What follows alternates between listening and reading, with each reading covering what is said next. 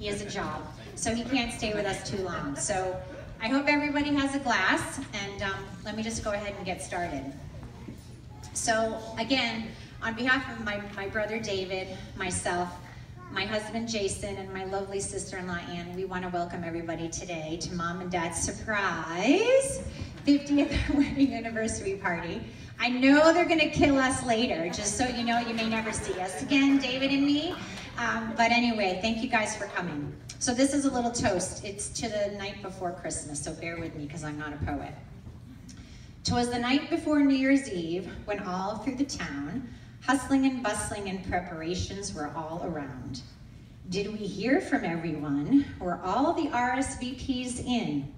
Did we remember to invite Uncle Dickie? If not, what a sin. How to celebrate 50 years and surprise Mom and Dad. These were the challenges that David, Ann, Jason, and I had. But as we talked and thought about options at best, our plan was hatched, the date was set, and the venue confirmed as the Vets.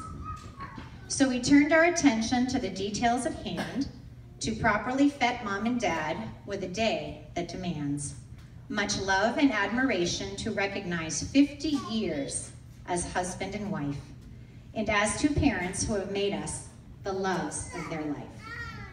So to them we say thank you. We say surprise and hooray! And to our family and friends who've joined us, we say thank you today. So join me in raising a glass on this grand occasion. To Aldo and Gerry, and to today's love-filled celebration.